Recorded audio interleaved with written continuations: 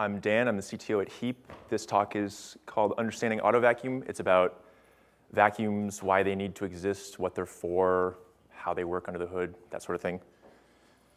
A little bit about me. I joined Heap 3.5 years ago as the first hire. I've worked on basically everything in the back-end side of the product, how the data gets captured, how it gets ingested, how it gets queried, how it's laid out, all that stuff. Before that, I was a back-end engineer at Palantir, where I worked on deployability type stuff and all sorts of general back-endy things. And before that, I was at Stanford, where I studied math and computer science and did a bunch of deep learning type stuff. So first, we're going to dive into how Postgres concurrency works in general, which is why something like Autovacuum needs to exist in the first place. If you've used Postgres before but aren't very familiar with the internals or how it works, this should level up your understanding of what's going on under the hood. Next, we'll walk through the specifics of what vacuum processes do and how the Autovacuum daemon orchestrates all of those. Then we'll walk through how I generally think about tuning these things. There's a lot of different workload-specific things that you will want to configure to make this work well for you.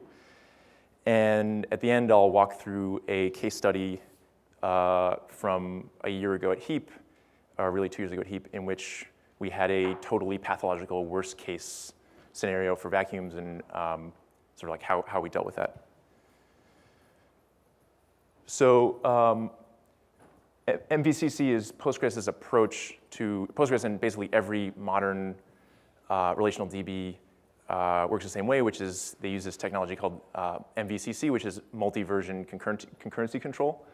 So you need some way when you're building an ACID database to keep the transactions consistent and isolated when you have consistent reads and writes going on. You could do this with locks. This is not a great way to do this because if you have, for example, a long-running read, it will block all writes to the things that it touches, or if you have a long-running write, it will block reads. This turns out to be not a great way to build databases. So this is where MVCC comes in. The idea of MVCC is to store multiple different versions of every row, and then on each version, you store when it became visible and when it stopped becoming visible, if it stops becoming visible. So I'll go through a concrete example with a table. So let's take a hypothetical table where there have been 2 transactions. The first one inserted a 10, the second one inserted a 20 and a 30. When you query the table, you get all 3 of those values and check that, that transaction 1 for the first row and transaction 2 for the second and third row were committed. And then you display the results because they're all visible to you because your transaction ID is going to be higher than those. Under the hood, you can actually query these columns in a regular vanilla Postgres database if you're just curious how this stuff works. So the way Postgres implements a delete is to just set the Xmax on a row to the current transaction, and then any future transactions will see that it was deleted in the past and thus is no longer visible. So let's say we want to delete where the value is equal to 10. If our current transaction is transaction 3, we'll set the Xmax on that row to 3. And if we run a selection again on the table, like we'll check 3 and see that it was a transaction that was committed, and then we'll ignore that row because it's not visible anymore. So let's say we also want to do an update. Let's say we update and set val equal to val plus 1. It works basically the way you'd think. There's a delete and an insert basically glued together. There's the deletion component where we set the Xmax to 4 on the 2 previous rows, which is our new transaction ID. And then we insert 2 new rows at the bottom that have the same ID. So at no point did we actually need to lock anything or block readers from accessing the table. So like in short, the point of MVCC is that reads don't block writes and writes don't block reads. But one of the costs you might have noticed is that at no point in any of this did we actually delete anything. We marked things as no longer visible by setting an Xmax, but we never cleaned anything up. So no space was ever actually released to the OS. So if you just do a lot of updates and deletes, your table, unless you do some kind of maintenance, your table will grow indefinitely. This is often referred to as MVCC bloat. So you need some way of cleaning this stuff up, both for performance reasons, because having a bunch of junk in your table is not visible slows things down, and also for like fundamental limitations reasons, because you probably have a finite amount of disk space, and if you have a small or even a large data set, you don't want it taking up 10 times as much space on disk with all kinds of dead rows that aren't really visible to anything. I should also mention these MVCC details are where a lot of Postgres's performance characteristics come from, especially the surprising ones. If you find yourself ever wondering why something takes a really long time, really short time in a surprising sort of way, this is often the explanation. This is also why if you think about the transaction isolation rules and why they're the way they are, it's usually something to do with, like, if you think about them in terms of MVCC and how this stuff is laid out, you'll probably understand. For example, a lot of people are often surprised that rolling back a really long transaction is free. That's not the case in all databases. And that's because you don't actually need to clean anything up. You can leave behind whatever garbage that you wrote, and you can leave behind Xmaxes that you wrote that are your current transaction. And if you just mark your transaction as not committed, then a future reader will see it as, like, you don't actually have to do anything. You can just say it's not committed. You don't have to change the stuff that you already wrote to the table space. Another thing that is a little subtler, but is a problem with a naive implementation of this, is that those Xmin and Xmax transaction IDs are 32-bit. So 2 to 32 is about 4 billion, and if you want to do more than 4 billion transactions without doing any maintenance, you're going to have some kind of integer overflow issue where you go back around to 1, and all of a sudden things that were in the past of you look like they're way in the future, and things that are in your future actually look like they're way in the past, and everything's else like unknown corruption like results from that. This is called an XID wraparound. XID is transaction ID. You may have seen this string when running, you may have seen queries that say Autovacuum to prevent wraparound. That's what this is. I'll get into that in plenty of detail later in this. You might be asking yourself, why are these 32 bits instead of 64 bits? I think that's a wonderful question. My personal understanding is that it's mostly a historical thing. This was, I think, set a long time ago when 4 billion transactions was a lot of transactions. And the extra 8 bytes per row was a lot of bytes. Personally, if I could wave a magic wand and make these be 64-bit instead of 32-bit, I would gladly pay 8 bytes per row to never have to ever think about this. I am under the impression that changing, it's like pretty core into the database, so it's not something you can change in like a pretty simple pull request. So it's probably just kind of going to be this way forever. Just to give you some kind of frame of reference, if you're doing 20 transactions per second, that's about 7 years before you hit 2 to the 32, which is not, like you probably have a database that you want to last more than 7 years. So these are 32-bit, there's some finite thing there, you have to get around these limits somehow. That's another thing that Autovacuum is for. So this is the problem statement of Autovacuums. We need some way to clean up these dead versions of rows, both for space reasons and for performance reasons. We need some sort of solution to this XID wraparound problem. And while we're at it, if we're doing table maintenance, there's other performance improving sort of stuff that we can do. So this is what Vacuum is for. This is what it does. Does all this generally make sense so far? Like what the problem is we're trying to solve? Cool. So let's start with the dead versions of rows and what we do with that. So the solution is pretty simple once you think about it in these terms. A vacuum process will scan through your table, and it's keeping track of what the lowest active transaction ID is of all the current users of the database. And we just go through the table looking for rows that were deleted before any of those transactions started. So those are rows that are not visible to any active transaction, and they will never become visible again unless we have some kind of integer overflow. They never should become visible again. So we just scan through the table looking for transactions or rows that were deleted a long time ago where the transaction was committed, of course. And we add them to this data structure called the free space map. The free space map is the internal thing in Postgres that keeps track of places like this that we can safely overwrite because they contain data that's never going to be visible to future readers. And as an aside, the way the free space map works under the hood is super cool. It's totally worth reading about, or come grab me after we can talk about it. Anyway, you keep track of places where you can write stuff in the future, and then next, a couple transactions later, when we do an insert, the first thing we do is check the free space map to see if there's a place we can insert this that's already in the table, and we'll just reuse that space. So if we do some insert here, we'll put it in a previously used spot instead of growing the table at the bottom. Yeah, you had a question. Basically, this process where you keep track of all this basically unused spaces, is it something like inode structure, or it's a table in the database? It's a tree where, oh, the question was like, how generally does the free space map work? It's a tree in which the leaf nodes point to positions and have the size of the contiguous spot, and then the inner nodes are the max of the children. So you can look at the top of the tree and immediately know if you need to extend the table or not, because it'll tell you the biggest spot in the table. There's all kinds of other clever tricks. It's actually not wall logged, so making that safe is like, it's cool. We can talk about it later if you're curious. Anyway, this is the basic idea of the free space maps. We mark places that we can reuse in the future, and then we reuse them in the future. So you also need to, at some point, remove dead rows from indexes. The way we do that is we keep track of all of these rows that we're marking as never going to be visible in the future again, and then we batch a bunch of those up and scan through the indexes and remove them. You might be familiar with the fact that Postgres does not store row visibility stuff in indexes. So indexes can point to stuff, they're allowed to point to stuff that is not visible anymore. So you also have to go through indexes and remove these things as well.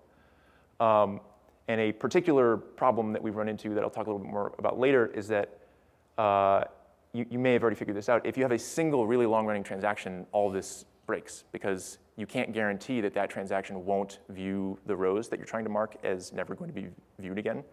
So if I wanted to be completely pathological and just run, if I just leave a transaction open, for example, if I log in your database and run begin and never commit it, your vacuums will never do anything. They'll read the table indefinitely and never actually mark a row as dead.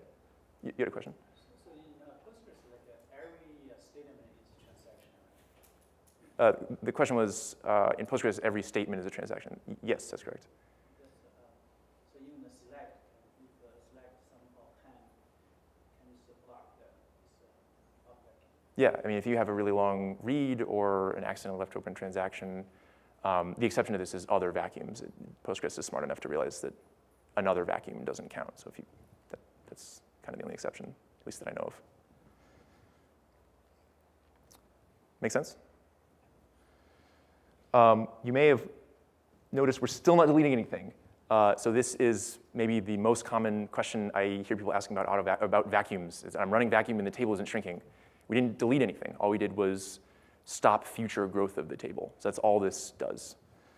If you really need to delete stuff, that's where this vacuum full option comes in. You may have seen that as well. What vacuum full does is lock the table completely and compact it in place and then release a bunch of space at the end. It has the serious drawback of locking the table to all reads and writes, so you can't use the table at all while you're doing this. You basically should never be doing this as a regular maintenance operation. If you're in sort of an emergency, you might need to, like you're going to incur some downtime as a result. There's also this tool, PG Repack, that you can look up. It's a tool sort of like vacuum full that you can use in a pinch. Basically, it writes a second version of the table and sets up some triggers so that you can write to the table and they'll show up in the new table. It's sort of like vacuum full, but you can write and read from the table at the same time. It has the downside that you need two times as much space as the table because you're writing a second version of it. So if you're in the kind of pinch where you have like 98% disk fullness and you really need to, like, it's too late for that. You're gonna need to take some downtime. So that's how we deal with the dead versions of rows problem in general. Another sort of main thing we're trying to fix here is this problem of finite space of transaction IDs and how to make the database still work after 4 billion transactions. So to explain how this works, we need to get a little bit deeper into how transaction IDs work under the hood. Let's imagine them as a ring where when you go around from 2 to the 32 minus 1, you go back to 0 and 1 and 2 again. If we implemented transactions the totally naive way and just incremented and did regular unsigned int comparisons, you would get the issues that you already know about where you hit some kind of overflow. Postgres' solution is really elegant. It's basically for each transaction, take half the ring that's ahead of you and treat it as the future, and half the ring that's behind you and treat it as the past. So let's say we're transaction 2. Everything from 2 through, I guess 2 to the 31 plus 2, maybe some off by one thing. The half a ring that's ahead of me, I treat as the future, and the half a ring that's behind me, I treat as the past. And I still have this problem, which is that I've just kind of rotated the same problem, which is that anything that I think is the future, if I have gone more than halfway around the circle, has already happened in the past, if that makes sense. Like if I'm on our second time around the circle, then, and transaction 3 was used before, I think that's in the future of me, but that was actually in the past, so that doesn't really work. So to solve this, the trick Postgres uses is if something was committed a really long time ago, we replace the transaction ID with this special value called frozen XID, which is sort of like negative infinity for transaction IDs. So if I ever am going through a table and I see this special frozen XID, I just know that was in the past of me. I know this row was either added or deleted or both before me. Just to be clear, you're not actually freezing. A common misconception is that freezes the contents of the row. You can still update it after. It just freezes the transaction ID in the row version so we can reuse it.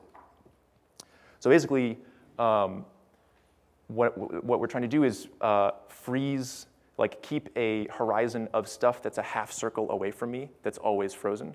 So as I go forward from 2 to 3, 4, 5, 6, whatever, on the other end of the circle, I need to be reclaiming old transaction IDs and freezing them. So I have some horizon I need to keep increasing so that I have transaction IDs always. So you can think of it as, I find I have some old transaction ID and I know it's really, really far in the past. You replace the usage of it with this frozen XID, and now I can sort of reuse that number. It's kind of another way to think about it. So to show you in a sort of visual table way, let's take the table from the previous example. We're scanning through the table. We do the same thing we were dealing with before, where let's say we're currently transaction 1 billion or something like that, some way far in the future thing. We know 3 and 4 were deleted a really long time ago. They'll never be visible again, so I put in the free space map. And I also know that 4 was a really long time ago and will always be in the past for any future transaction. So you replace them with this frozen XID value, and it's special and magic, and now I can reuse that number 4, and I won't be confused. Does that generally make sense? So we go through the table, we freeze the old rows. One important thing to note is that cleaning up dead rows is optional, but freezing things is not optional. Freezing things is mandatory. So this is maybe the second most common question or complaint I get, which is I set autovacuum equals off, but it's still doing autovacuums. You can't get around this. Even if you have a totally static data set and you're not changing anything, you're still creating new transaction IDs whenever you do a selection, and you need, like Postgres won't let you do that wraparound. That's a data corruption thing. In fact, if you get really close, you'll start getting warnings on the command line when you run a query that you're close. And if you get really close, the database will shut down and you have to start it in some recovery mode to get your data back. Basically, you start in recovery mode and do a vacuum, and then it'll let you do it again. You had a question? Frozen XIDs, like if you want to replace it with a new value, so then where can we see this information on the metadata? Sorry, I couldn't. How can we see the how many rows are vector rows are there? How the routing is going on?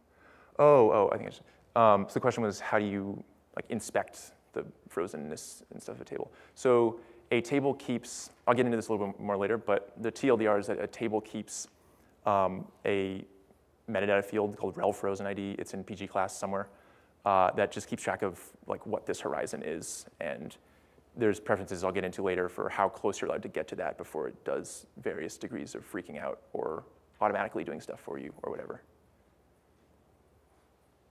So yeah, this is the thing you can't get around. You have to freeze old things, even if you're only doing reads. Make sense? Cool. So that's how we deal with the first 2 pieces of this, which are how do we clean up old dead versions of rows and how do we deal with this XID wraparound thing? While we're doing all these reads of a table, there's other performance improving stuff that we would like to do.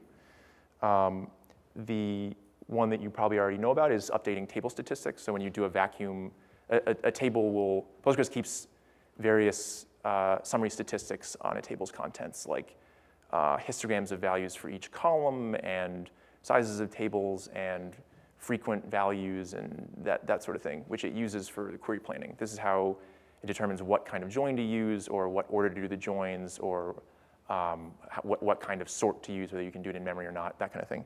So these statistics are estimates and they get out of date, and a vacuum is doing a pretty huge scan of your table. It's a pretty good time to update that. So this is another thing vacuum does for you. You had a question? So does it do the similar work as analyze function? The question was, does it do similar work as analyze? And I think it does a superset of that in terms of query stats. I'm not actually positive. Is cover analyze? I'm pretty sure if you vacuum it, you get the analyze for free. It's similar work. Oh, you don't? Separate. The visibility map is updated by vacuum, but the table statistics are done by analyze and is distinct. Vacuum doesn't update the table statistics. You need to do vacuum analyze, and it does. Don't you get some estimates from? The number of tuples and the number of pages. That's true. You don't get the histogram info. That's fair, because you're skipping a lot of contents. Yeah. So that's fair. So if you want like a full statistics refresh, yeah, you need to do a vacuum analyze or just a regular analyze.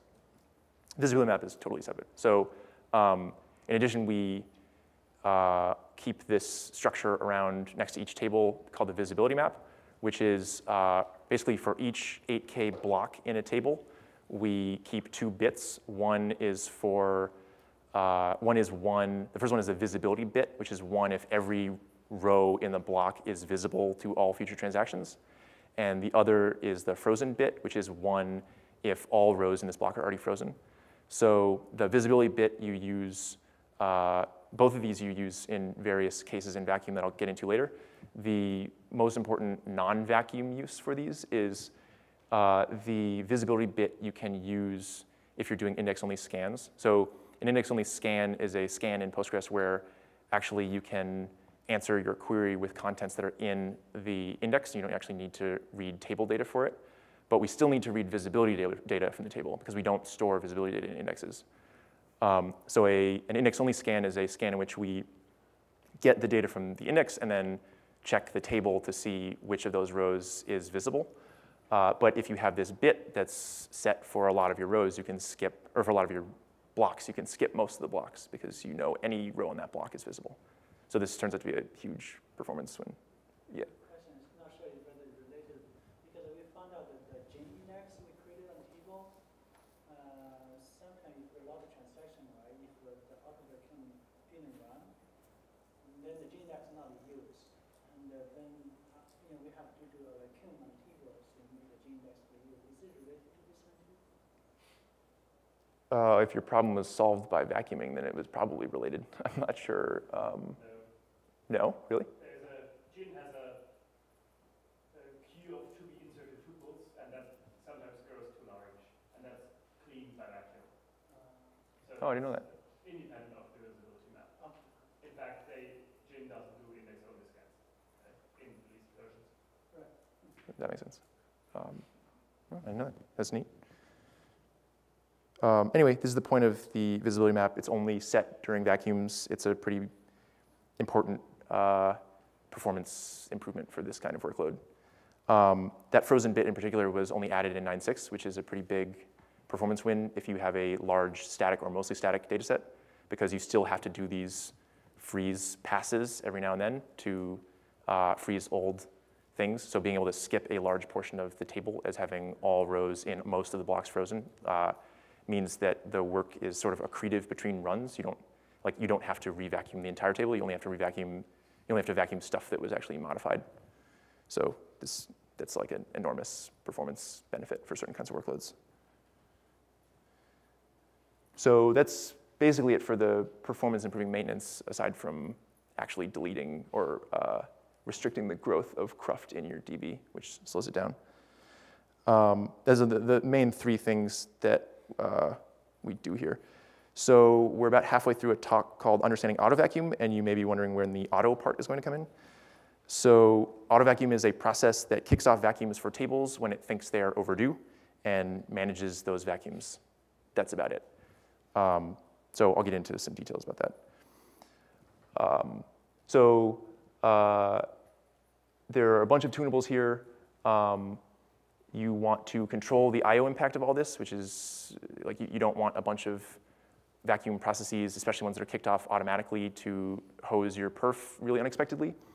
You want to bound or tune the memory use of these things because it affects how fast they run and also your memory use, which you sort of need to control. There are a bunch of trade-offs on the row freezing. I did a bunch of hand waving in that, and there's a bunch of specifics you can set. And finally, you have this auto vacuum orchestration piece, and you probably want to configure how it does those and when. So first, let's get into the I/O impact piece. There's two main prefs here, the vacuum cost limit and the vacuum cost delay. The cost limit is a number of points of I/O you're allowed to do before you have to do some kind of delay, and then the delay is how long is the delay. So your pseudocode for what a vacuum process does is something sort of like this. Like you do some number of points, you sleep the delay that you've set here, and you continue until the table's done vacuuming. An important thing in particular to note is that that cost limit is global across your vacuum processes. So if you run a bunch of different vacuums, they're eating from the same pool of points, which is actually quite favorable for you because it means you can just set this limit globally and run as many vacuums manually as you want, and you don't have to worry that they're just going to eat from each other's I/O supply, but they're not going to net hose you. And of course, there are auto vacuum equivalents for these prefs, so you can have a lower cost limit or a higher delay specific to auto vacuum. This is something that you generally do want because if you're running a vacuum manually, you're probably a human babysitting it. Whereas if auto vacuum does something in the middle of the night, you probably want it to be a little bit more constricted. Also, if you're running a vacuum manually, it probably means that the regular auto vacuum wasn't sufficient, so you probably want to vacuum harder if that's the idea. So it's typical to have the auto vacuum variants of these prefs be a little bit more conservative. Does this part make sense? Cool. And then in terms of memory, there are two prefs that are really worth noting. One is the maintenance work mem, which is how much memory are you allowed to use in a maintenance operation. So that's a vacuum, an index creation, foreign key creation, a couple other things. And then there's an auto vacuum work mem, which defaults to the maintenance work mem, but you can set a more specific limit for auto vacuums. The way this comes into play is that under the hood, a vacuum is keeping a buffer of things that it's going to mark as no longer visible to anyone. And then that buffer has a finite size, and when it's full, you have to go through all the indexes and remove all the dead stuff in indexes. So if you have this memory limit be too small, you'll do a bunch of passes through your indexes, which will slow down the whole process a lot. And then the trade-off on the other end is kind of obvious. It costs more memory to use more memory. The way I generally tune this, and I don't know a particularly more scientific way, is if you run vacuum verbose, it'll just tell you all the operations it's doing. And if you see it's going over the table and the indexes a bunch of times, that's how you know that you can get some mileage out of increasing this. If you want to estimate it a little bit more scientifically, each row that it is marking for deletion costs, I think, 6 bytes. So you can do some napkin math to figure out about how much. If you know from a verbose run how many rows it's deleting, you can sort of do some napkin math to figure out what a safe upper bound is here, where you won't have to do a bunch of different passes. Any other trade-offs are probably specific to a workload. And for completeness, I mentioned vacuum points of I/O. You're probably wondering what is a point.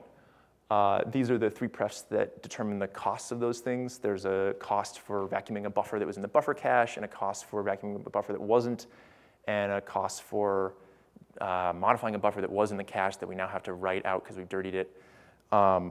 I'm presenting this for completeness. I've generally never gotten any mileage out of tuning these. From a practical point of view, you probably won't either. The main reason for this is that across a run, like in a modern database, you're probably gonna have a cost limit, on beefy hardware, you're probably gonna have a cost limit in the thousands, or certainly much larger than the default. And across many thousands of points, the relative frequencies of these three operations are going to sort of stabilize in a law of large numbers sort of sense. So you're really, like, when you tune these numbers, you're really more tuning the amount of total I/O that gets done, because the frequencies of these are roughly stable in a large set. So you're much better off just tuning the total cost points that you're willing to spend. If you have some sort of pathological hardware setup where one of these operations is 1,000 times more expensive than another or something like that, I don't even know what that would look like for sure. But if you have some really weird hardware, you might get some mileage out of tuning this. But in general, it's probably not worth looking at. And then in terms of tuning advice for the limit and the delay, the general rule of thumb is to use a delay that is like a double-digit number of milliseconds, and then adjust the cost the points as needed. So you generally don't want to set the delay too low, because you're going to do a ton of context switching if it's a millisecond or something. And also on a lot of older OSs, the single-digit millisecond sleeping isn't really that well supported anyway. You might actually be doing 10 seconds or something like that, or 10 milliseconds, I should say. So you want some sort of setting where you're not doing a crazy amount of context switching, but you also don't want that to be way too large, because you probably want a stable amount of I/O being used consistently, as opposed to a period of really intensive use followed by a long sleep period, because you want your performance of other things that use the I/O to be sort of stable instead of like super up and down all day. So you generally set your delay to somewhere around 10 to 50 milliseconds, and kind of leave it, and then adjust the cost limit, the points limit, until you're happy with the speed of your vacuums and the amount of I/O they're using, or something like that. So this basically wraps up the portion of the talk about the I/O limiting parts of vacuums. Any questions? Cool. Next, we're going to talk about the management of frozen XIDs and all the rules and stuff around that. So the first and maybe most important pref to think about in this area is the freeze-min age. So I mentioned when defining how this stuff works, when we see that a row is really old, for some definition of really old, we can assume that we can mark it as frozen. This is the definition of really old. This is how old does something have to be before we freeze it. For a lot of workloads, it makes sense to set this. If you're doing a totally write, like insert only, never update, never delete workload, then it actually is sane for this to be really, really small, because as soon as something is written, it's safe to mark it as frozen without, you're not gonna do a lot of wasted work. If your rows are changing at all, you probably don't want to set this too low, because you're gonna do a lot of wasted work, in the sense that you'll mark something as frozen, and then soon after that, you'll delete it. You'll delete that row version when you do an update or a delete. So you've done a write that you sort of didn't need to do. Whereas if you set this to be longer, you'll do that much less often, because you'll wait a lot longer before doing the I/O to mark something as frozen. There's a separate sort of, this is a little bit hand-wavy, but I think generally when you have a row version that's been around, it depends on your workload, but you probably have some sort of power law type thing where your rows are much more likely to be updated soon after they were written than if they've been there for a really long time without being modified, if that makes sense. It's obviously the details are specific to your workload, but this is a general way to think about it. So the default is generally sane, but depending on your database, you might want to change that a lot. It's going to be anywhere from 0 to 1 billion. Then there's the freeze table age, which determines how often we make our vacuums aggressive. So what that means is we had this visibility map that I mentioned before, where for each block we store 1 bit.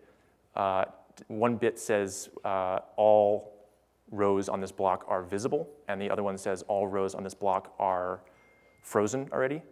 And in a regular non-aggressive vacuum, if we see that all bits on the row are visible, we'll skip the block entirely because there can't be any dead rows in there if all of the rows are still visible. But it's still possible to have things in there that we would like to freeze, but we generally, like, I think for most people, the issues around vacuum tuning are more around like bloat management and stuff and less around frozenness management. So it errs on that side for normal vacuum runs. But in an aggressive vacuum run, it's really more a thorough vacuum run. We will visit the block unless the frozen bit is set. So we'll go to every single block where there could possibly be something that we want to freeze and freeze if necessary. So during a non-aggressive typical vacuum run, you can't increase that horizon. You can't increase the min visible transaction somewhere, the min transaction ID in use in your table, because one of them could be hiding in one of the rows that you opportunistically skipped over. But if you do an aggressive run, you can guaranteedly say that there is, we can increase the floor of transactions up to which it's safe to write by some amount.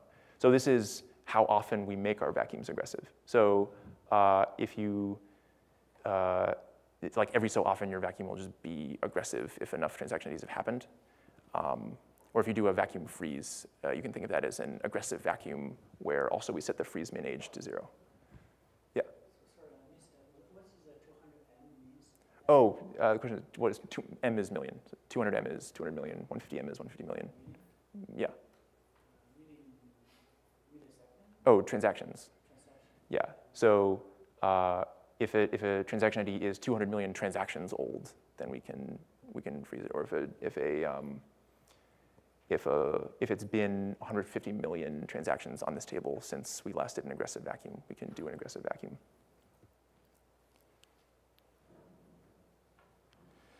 So in a pretty direct sense, the right settings for these depend on each other. The higher your freeze min age, the lower you want to set your freeze table age, because if you're waiting a lot longer before freezing something, that means that when you finish an aggressive run, you've bought yourself less headroom.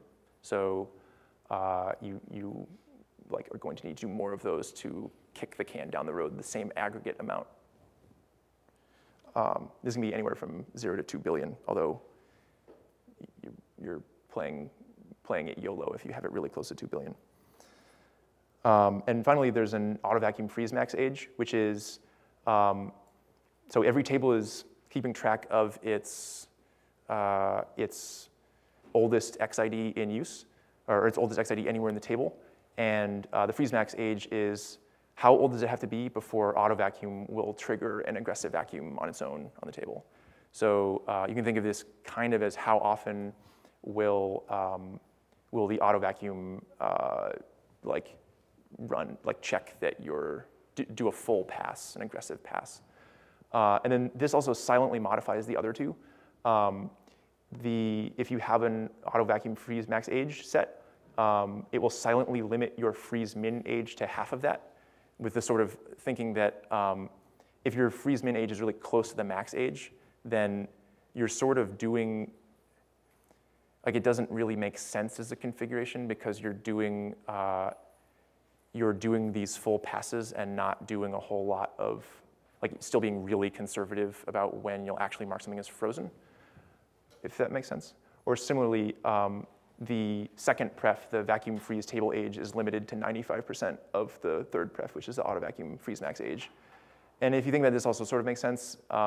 If you're 96% of the way to Autovacuum kicking off a aggressive vacuum on this table, and you run a manual vacuum on this table, you probably would prefer that just be aggressive automatically for you instead of doing a vacuum and then a short while from now in transaction ID time, doing a second pass on the table to do one of these freezing runs. Aggressive vacuums, though, have different characteristics than auto vacuums that are relevant. Pardon? Aggressive vacuums have different characteristics with their respect to the logs, don't they? The logs? Logs. The way they will observe it. An aggressive vacuum will Oh. if something is trying to grab an exclusive log on the table. Yeah. So this is fair. So an aggressive vacuum will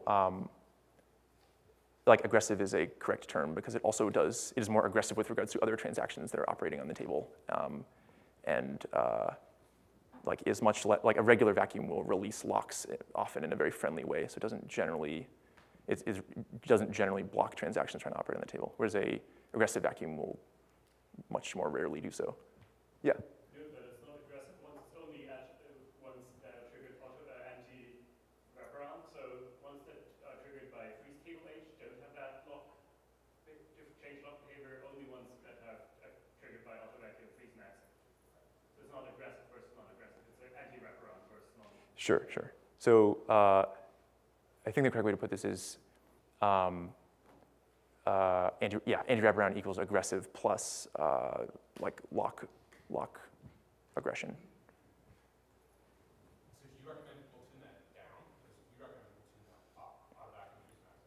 Oh no, yeah, this makes sense to be a lot higher. So the only reason to not tune the freeze max HB really, the only reason to not tune that really high, that I know of at least, is that you have to, for any unfrozen transaction that's in use, you need to store the status of that transaction, because when something is reading that row from the table, it needs to check if the XIDs corresponding to the XMIN and XMAX were committed successfully.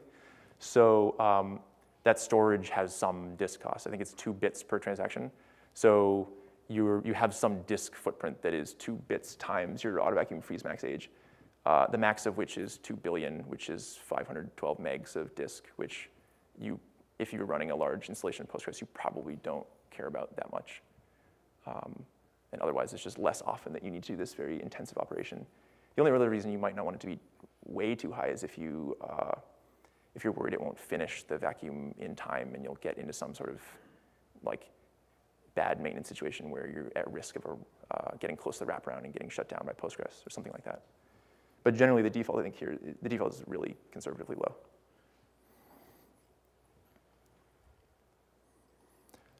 Yeah, so this is your TLDR. Like for your freeze min age, your default is generally, I think, sane. You probably want to lower it for mostly static data sets, depending on your update, what your update and delete workload looks like. You might want to also increase it. Your autovacuum freeze max age at the bottom, you probably want that to be at least 1 billion, potentially higher, assuming that you don't care about a couple hundred megabytes of space. And then your freeze table age, you probably just want to set it to 80 or 90% of the autovacuum one. So so you probably only want to be doing aggressive vacuums if you're pretty close to doing one via autovacuum anyway. So this is about it for things I was going to say about row freezing, if that makes sense. Any question? So all these variables, they're system-wide. Is there a way to customize them on the table? Yeah, you can set these. The question was, how global are these? You can set these. Autovacuum, they used to be PG Autovacuum, catalog table, but I don't think it exists anymore. Yeah, you can set these things per. You can definitely set the freeze min age and freeze table age per, I think, per transaction that you're in, at least per session.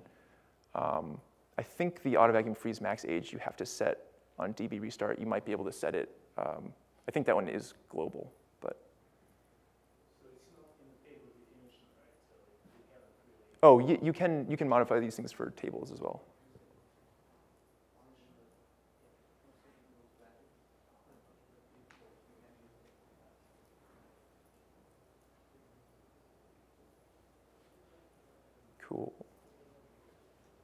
Cool. So that's how vacuums work and how they're tuned. This is, next let's talk about how Autovacuum manages all of these things and when it triggers them and stuff.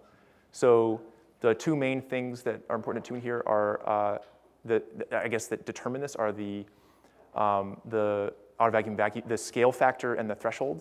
So the scale factor you can think of as what percentage of rows in the table our tuples in the table are allowed to be dead based on our statistics before we should trigger an autovacuum for this table. And then the threshold is some offset so that if the table is really small, for example, if you have a 50-row table and you generally have your prefs so that if a table is 20% dead rows, you want to vacuum it, you don't want it to actually vacuum every I don't remember what numbers I used, every 10 rows or every 10 deletions or something like that. This is just some offset in the case of small tables. But the main thing you probably would tune is the the scale factor. And then there are equivalents of these for analyzes, which Autovacuum also kicks off analyzes as well when it thinks your table statistics might need updating. So there's an Autovacuum analyze scale factor and an Autovacuum analyze threshold. Same basic deal. So this is sort of the formula for how those work. The scale factor is some multiple on the number of rows, and then there's some offset threshold. And if the number of dead rows, if we estimate the number of dead rows in the table to be larger than those, then like this table is overdue for being auto-vacuumed for bloat. And then there's also the auto-vacuum freeze max age that I mentioned a minute ago. That's a separate possible trigger for a vacuum to be run via auto-vacuum because you need to deal with the wraparounds. But in terms of bloat, this is your basic world.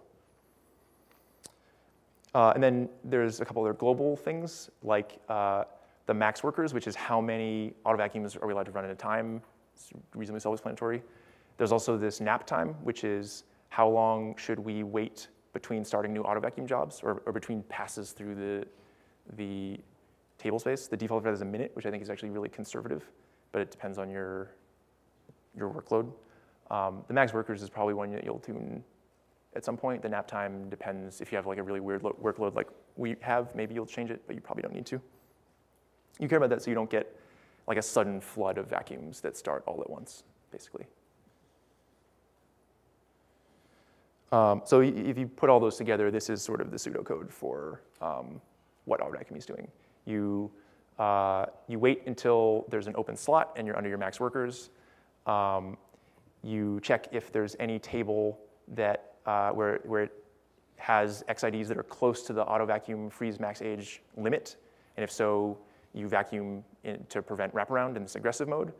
Otherwise, if there's a table where that formula I showed you was true, then this table is overdue for a regular vacuum, and we'll do one of those. And then should be an equivalent block there for analyzes. There was enough code here already. And then after we've checked all those, we'll sleep for this nap time amount of time. We just continue doing this forever. This is the Autovacuum daemon in a super, super reductive nutshell.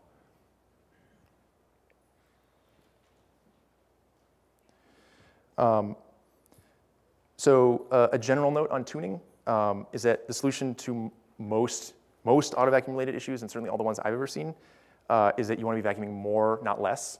That's especially true now that you have that second bit in the visibility map where like freezes are, like you save work from previous aggressive runs. It basically, you really want your vacuums, in most cases, you want your vacuums to be frequent and low impact instead of occasional and very high impact.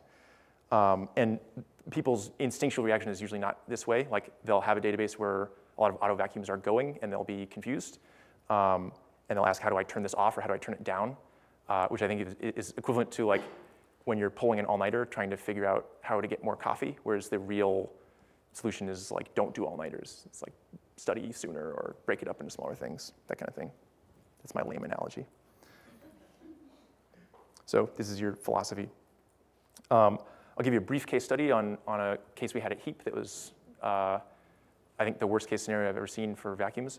So to give you a very brief overview, we make a web and iOS analytics tool where the basic premise is that instead of logging things that you want to track, we capture everything that happens that your users ever do, every click, every page view, every form submission, swipe, tap, whatever. And then when you want to analyze something, we already have all the data, and you can ask your question and get a retroactive answer. So it's an enormous volume of data. At one point in a brief dark time, our schema for answering those kinds of questions looked like this. And all problems start with a schema. And if you're super interested in this stuff, I'm giving a talk tomorrow called Designing the Right Schema for Heap, for which this is like sort of one way not to do it. So your TLDR for this how it used to work is every user has an ID and belongs to some customer. There's some properties you can tag users with. And there's this big array of JSON blobs which represent all of the events that user has ever done. And then So knowing what you know already about MVCC, this is a nightmare in terms of bloat. Every time you append an event that a new user does that comes to that, every time you append an event to that array, you're rewriting the whole row. There's no appending actually happening. You're rewriting the entire row every time. And when we first rolled this out, the users weren't generally that big, but we started to get bigger customers, and they had more active users and stuff. Eventually, you start getting users with 1 million events, and that means 1 million times you rewrote all the activity that the user did, and you had some quadratic amount of cost over time, and it's generally a lot of pain. But you're creating a ridiculous amount of bloat all the time. And then there's 10,000 tables that look like this per DB because it's sharded. So the bloat is crazy. This is over this, I don't know if you can see the numbers, this is over the course of 1 week. That's a 3.2 terabyte machine. So in the span of about an 8-hour workday, you would get like 500 gigs of bloat. So that's your bloat part, and then that's Friday night, where we just vacuum fold all of the shards and like took a bunch of downtime, and this happened a lot. So this is like a worst case. Like how do we, basically our strategy is how do we turn vacuum up to 11? Like how do we make it so that the least of so that this graph is happening as little as possible?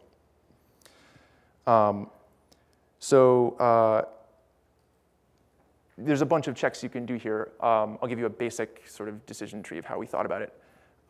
First, you want to check that this is actually bloat, not data coming in. It clearly is, because the vacuum full brings the space back down, so your data set size is definitely not growing that fast. Then you probably want to check if you have spare I/O, in which case you might want to make the vacuums more aggressive so they get more stuff done. So you can increase the cost limit and decrease that cost delay and go lower than I said to go, because I didn't know better. This didn't do anything. Then you might want to say, does Autovacuum think tables should be vacuumed? Or, like if you play with the table stats and run and compute the formula that Autovacuum uses to determine if these things should be vacuumed, you find out, yes, there are a lot of tables that it thinks should be vacuumed. So it's not a question of bad table stats. It's not a question of bad prefs.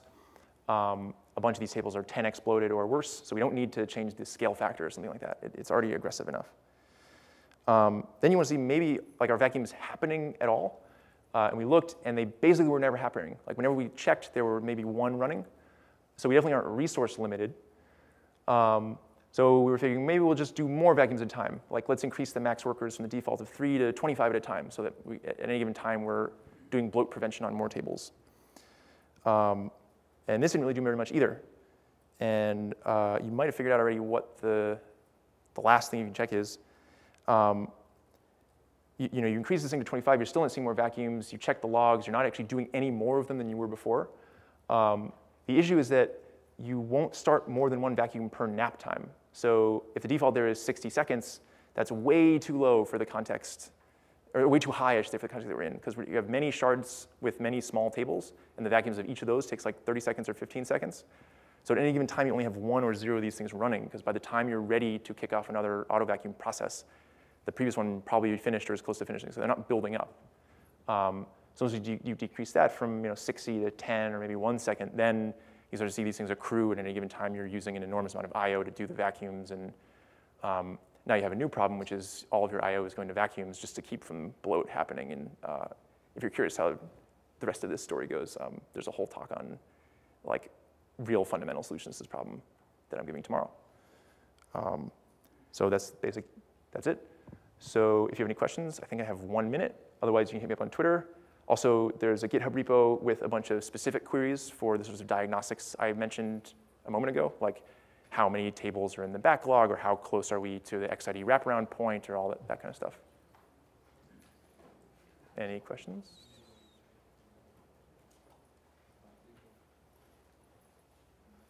Cool. Oh, one.